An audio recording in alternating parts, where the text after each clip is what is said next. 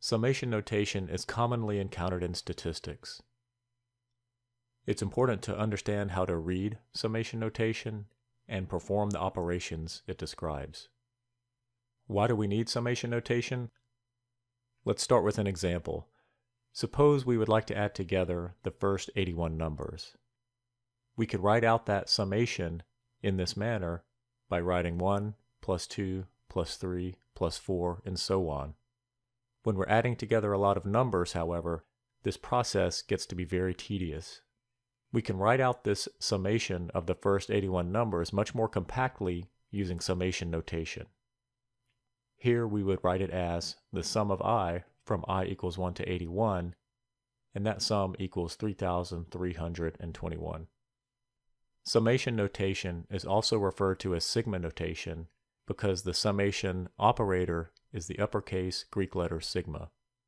In the notation, we have a value that represents the index of summation. It takes on a starting value, and we continue incrementing the index until we get to the ending value. And what we are summing are the elements of the data. Let's look at an example of how to expand the summation notation. Here we have the sum of x sub I from I equals 1 to n. The starting value of the index is 1, therefore we start with x sub 1. Then we increment the index by 1 to get x sub 2. Now we have x1 plus x sub 2, and we continue in this fashion until we get to the ending value of the index, which in this case is n, and the last value we're adding is x sub n. Now let's look at an example with some real data. In the table on the right, you see we have 5 data points. The first data point is 18, the second data point is 31, and so on. We can write out the sum of these values as the sum from I equals 1 to 5 of x sub I. If we expand that notation, we start with x sub 1, and we add to it x sub 2, and we add to it x sub 3, and so on. In terms of the specific numbers of this example, what we get is 18 plus 31 plus 14 plus 23 plus 30, which equals 116. Pay close attention to the starting and ending values of the index, because they don't always start at 1 and they don't always end at the last value in your dataset, or the index of the last value in your dataset. In this example, we see we have the sum from I equals 3 to 5 of x sub I, and that expands to x sub 3 plus x sub 4 plus x sub 5. In the context of our data, that becomes 14 plus 23 plus 30, which equals 67. Recall that in math we have a specific order of operations. You may have learned this as "Please excuse my dear Aunt Sally." The order of operations are such that we first do parentheses, then we do exponents, next we do multiplication and division, and finally we do addition and subtraction.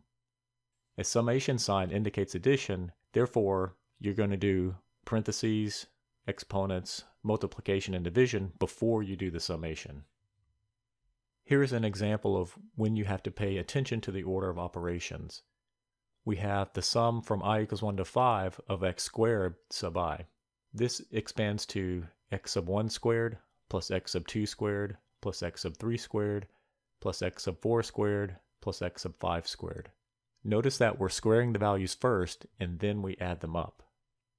In the context of our data example, we take 18 squared, which is 324, then we square 31 to get 961, and we continue squaring each value. Once we have squared all the values, then we add them up to get 2,910. By adding parentheses to the summation notation, we actually get a different result. In this case, we are going to put the summation within the parentheses and then square the result. Here we have the sum of I equals 1 to 5 of x sub I, and that quantity is squared. Because of the parentheses, we add the elements first and then we square the result. This notation expands to x sub 1 plus x sub 2 plus x sub 3 plus x sub 4 plus x sub 5. That sum is squared. In the context of our data example, we simply add 18 plus 31 plus 14 plus 23 plus 30 to get 116, and we square that result. 116 squared is 13,456. Next is an example that uses both parentheses and exponents. We have the sum from I equals 1 to 2 of x sub I minus x bar quantity squared. That expands to x sub 1 minus x bar quantity squared plus x sub 2 minus x bar quantity squared. Because of the order of operations, we're going to first do the operation within the parentheses, then we're going to handle the exponent, and then we're going to do the sum. For this data example, we see that we take 18 minus 24.5, which gives us negative 6.5. We square that value to get 42.5. Then we go to the next element. We take 31 minus 24.5 and square it, and that gives us 42.25. Adding those values together, we end up with 84.5. Summation notation may also involve multiple variables. In this example, we see we have the sum of I equals 1 to n of x sub I times y sub I. Remembering the order of operations, this expands to x sub 1 times y sub 1 plus x sub 2 times y sub 2, and so on until we get to x sub n times y sub n. In the table on the right, we can see we have two variables, x and y. X has the values 18, 31, and 14. Y has the values 33, 45, and 52. Our summation notation indicates that we are going to do the sum of I equals 1 to 3 of x sub I times y sub I. This expands to x sub 1 times y sub 1 plus x sub 2 times y sub 2 plus x sub 3 times y sub 3. For our data example, that's going to be 18 times 33, which is 594, plus 31 times 45, which equals 1,395, plus 14 times 52, which is 728. Adding those values together, we get 2,717.